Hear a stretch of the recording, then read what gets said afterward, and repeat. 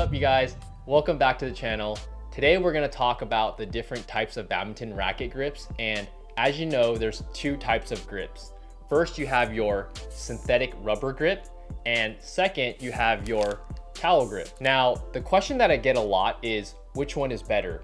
There's really no definitive answer to this because it all comes down to your personal preference. But what we can do today is I will talk about each type of grip, the pros and cons, the durability, and the pricing of each of the grips.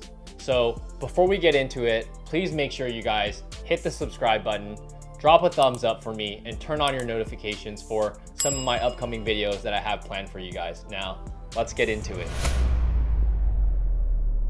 We'll start out by taking a look at synthetic rubber grip. It's actually made out of a material called polyurethane, which is essentially a plastic that's really similar to rubber, and this is what gives this type of grip the soft, stretchy, and flexible properties that it has.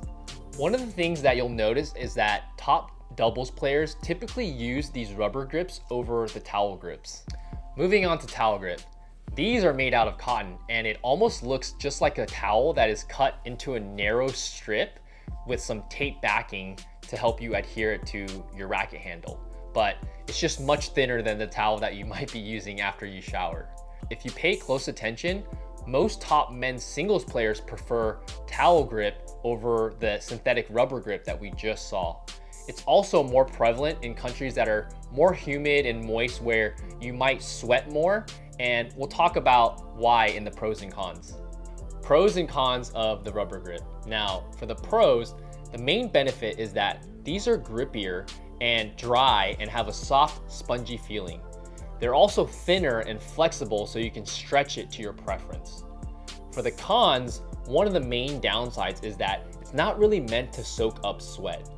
It tends to get really slippery when there's a lot of moisture or sweat that soaks into the grip. Fun fact, although for rubber grip, Yonex has a spray that can actually be used to enhance the stickiness of the grip, most times you'll just see players swap for another racket from their bag with a dry grip if they feel like their rubber grip is getting too slippery. Pros and cons for the towel grip. For the pros, the biggest benefit for towel grip is that it's just meant to absorb moisture and sweat. But for the cons, the downside is that it's thicker and you cannot stretch it to make it thin to your preference.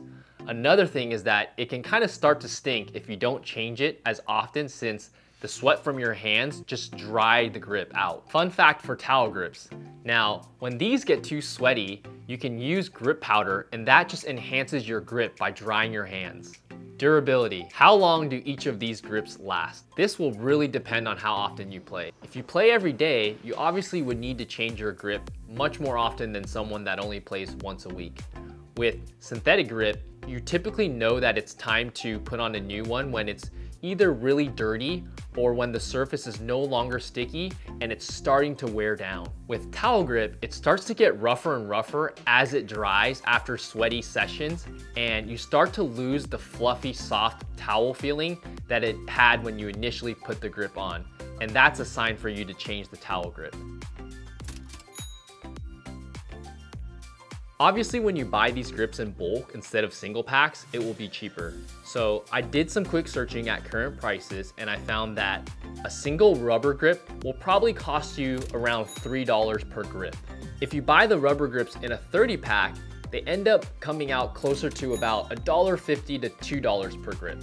Now, a single towel grip costs anywhere from $4 to $5 per grip. And if you buy it in a full roll, which averages around 15 rackets, then it comes out to being closer to about $2 or $2.50 per grip. In either case, towel grip is just slightly more expensive. So at the end of the day, it really comes down to how much you sweat and what type of feeling you're looking for. If you want to learn how to put each of these types of grips on your racket, you can check out my other tutorial videos. That's all I got for you guys in this video. I'll see you guys in the next one. Peace.